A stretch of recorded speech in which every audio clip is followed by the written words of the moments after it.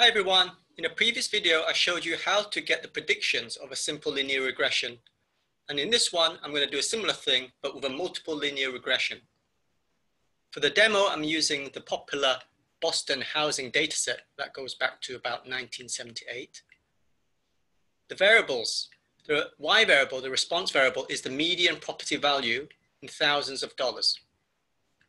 Then we have three predictors: number of rooms, per capita crime rate by town, and the index of accessibility to highways. Now, the thing to see is, of the three predictors, two of them are continuous and one of them is categorical, it's a factor. Now, I know you might be thinking, well, number of rooms, that's integer, surely, 1, 2, 3, 4. Well, I kind of agree, but somehow, if we look at the Boston data set, it's, if we look at the values, they are not rooms, look, they're not integer values. Anyway, never mind. Good news, guys, that the data set is in the package, so you don't need to ask me about how to get hold of the data. This Boston housing data is accessible from the mass package. So let's load it first. So I've already typed it in because this is like basic stuff, library mass. And then to call it, to load it, you use the function data and then the name of the data set, which is Boston. So let's run these two.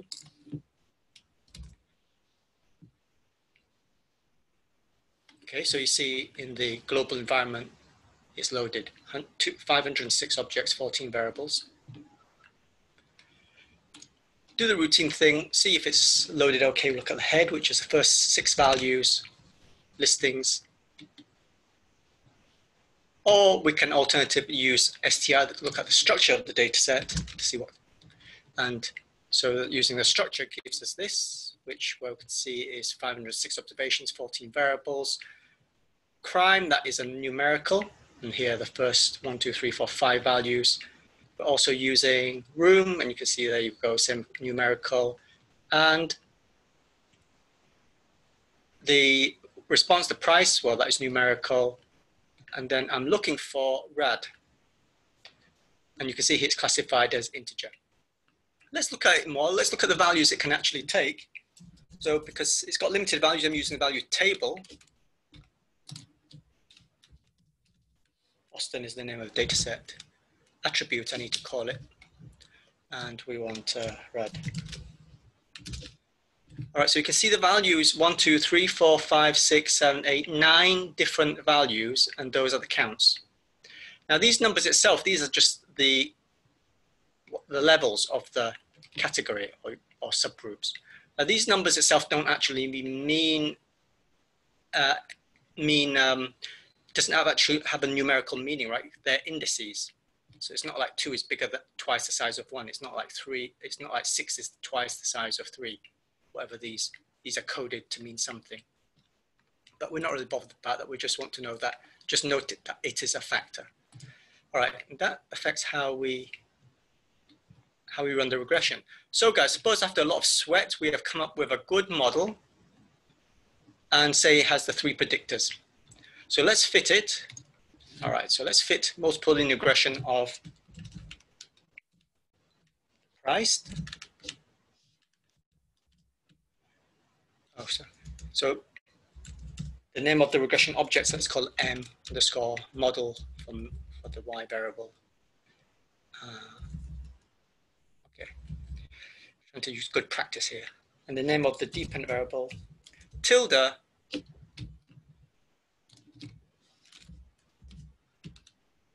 Okay, and then now this is a simple linear regression. This will be a regression of the price on rooms, but we want multiple, and to do that we add together the predictor variables. Okay, and data is Boston.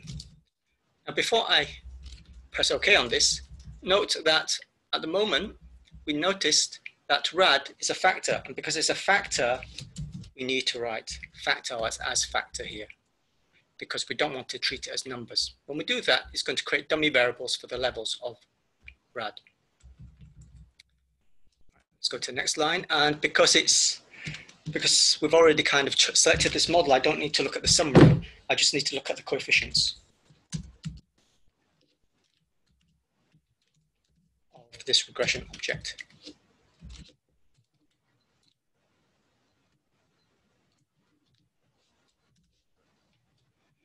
Okay, so you can see here is the regression output. So that's the intercept, that's the coefficient on rooms, coefficient on crime.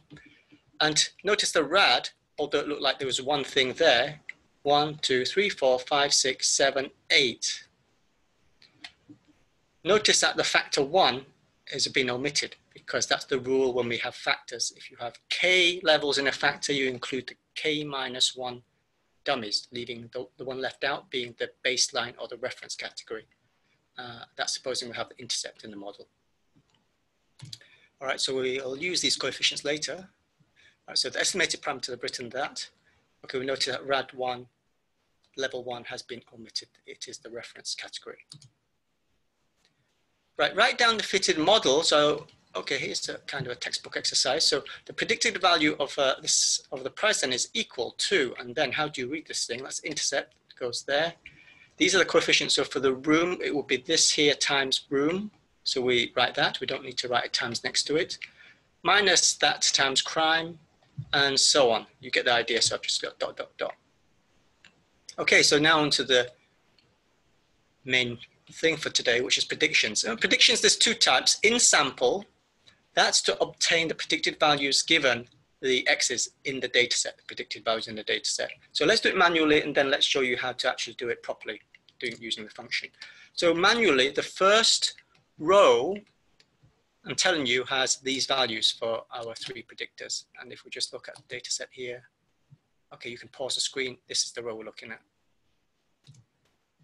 So if we do it manually, we're going to look at the equations that we just wrote down here, and we just compute. So now, if you don't mind, I'm just going to do some copying and pasting here, one I did earlier, because this is tedious to write out. Right, so this is the intercept, minus, got the minus, it doesn't matter the order, guys, minus this times the crime rate, which is that value there, plus this times room, so that's coefficient times room value, the room value is that, okay, and then plus, now why did I write 0 times 8? Well, because if you are level 1 of RAD, then each of these, this is a dummy variable. Each of these guys are dummy variable. So specifically, if we're looking at RAD2, this here means it's a binary variable, taking the value 1 if the observation is from level 2 of RAD, 0 otherwise. So we are RAD level 1. So what will this value take? It'll take 0 because we are not level 2, we are level 1. So this will be 0 times that, which is 0. And then a similar story for all the other ones. And you see that I have 1, 2, 3. So there's 8 of them I'm collecting. So there you go, 0 times 8. You don't have to write that, I've just done that so you can see. So running that, we get the predicted value, 24.52. Right under here, 24.52. Remember, this is in thousands of dollars, guys. Always remember, don't just write 24.5 and that's it. So it's 24.527, if you like, thousands of US dollars is this property price, median value of the property price given those predictors. Okay, well, that's just to show you how to do it so that you understand what this regression is, but actually this would be too tedious to do line by line for each of our observations. So I've done it for the first row. Now I want to do it for every single other 506 of the row. So we use the function fitted.values with the regression object. It gives us the fitted values. And if we just look at the first 5 of them,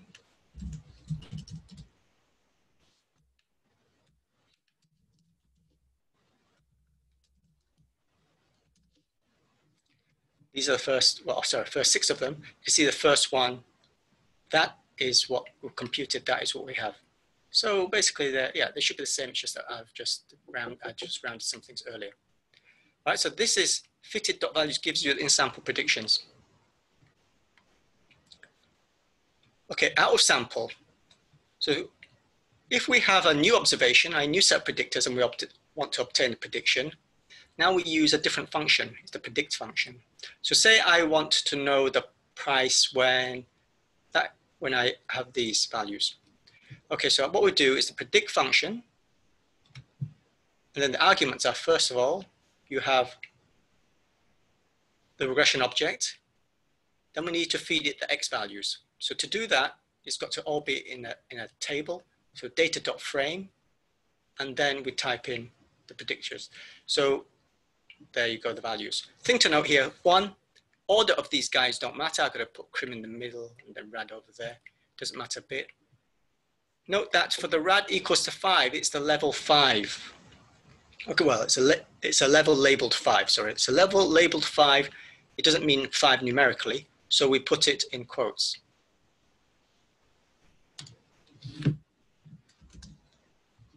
All right, so there's the value. So importantly, when I say rad 5, if I go back to the output here, it does not mean 5 times this value, okay? It just means 1 times this value. Okay, so that's for a single observation. That's all good, but usually we want more. We want several. So let's give you an example. I want 2 predictions for these, for given 2 sets of predictors. In this case, guys, we need to feed it in, but we need to align them in a vector. So it's the same kind of thing, but instead of putting data frame straight into predict this time, I just want to separate out so it's easy to read. That's why I've done it on 2 lines, and you see people usually do that. So the first line, I'm just calling it new x, because that's my new x variables. Data frame again.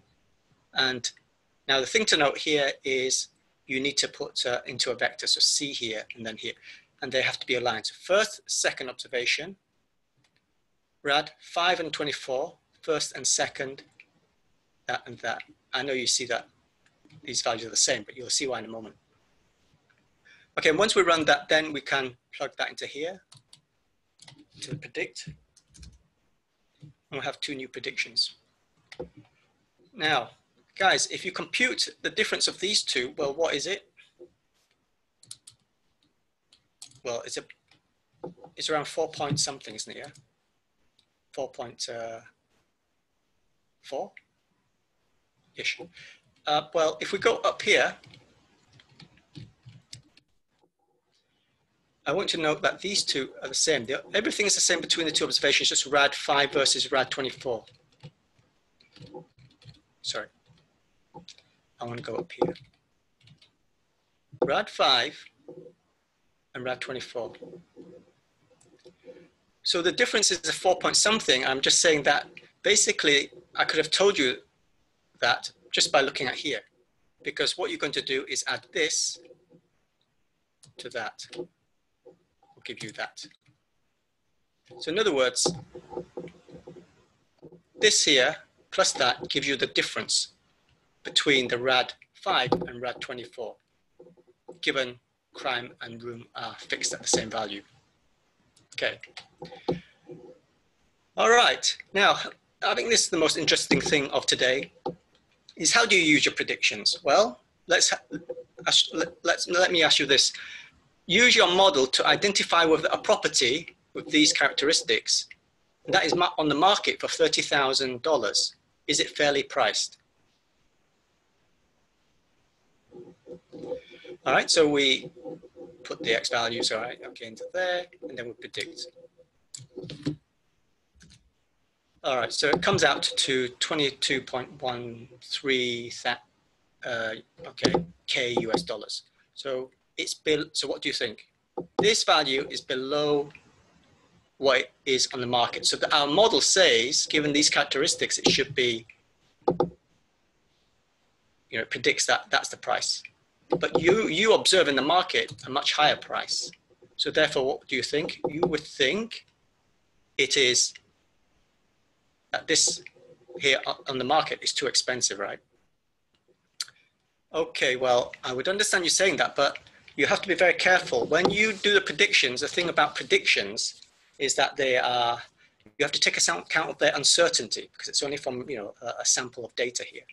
So what we have to do is take account of the uncertainty of the prediction. How you do that, guys, is either the prediction interval or the confidence interval of the mean of the price. So how do you do that? Well, let me show you.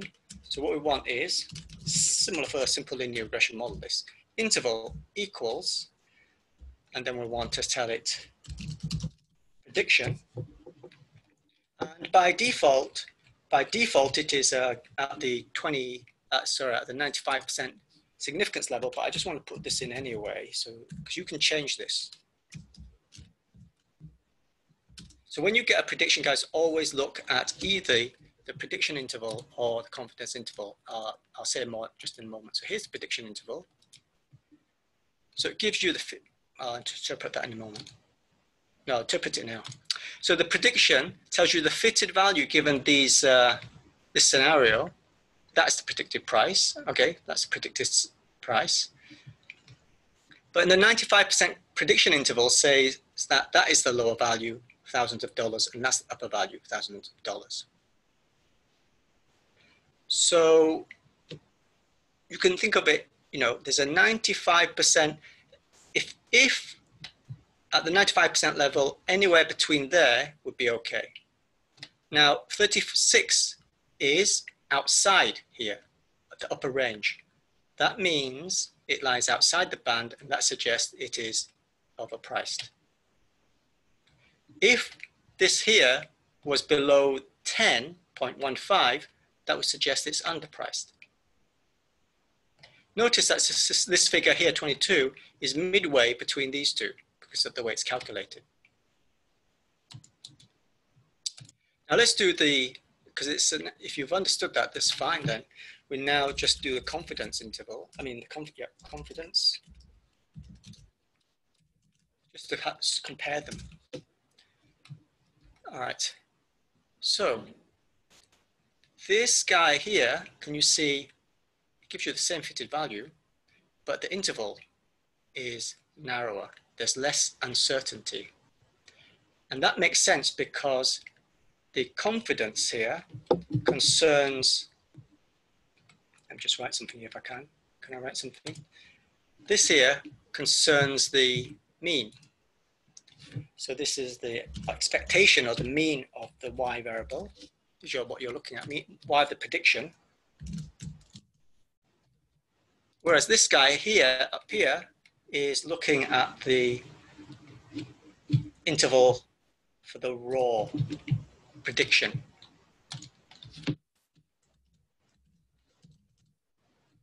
Okay, that's the difference. So which one do you use? Well, if you are, if you are going to buy, if you're looking to buy a house which has these characteristics, or one house, then the prediction interval makes more sense than the confidence.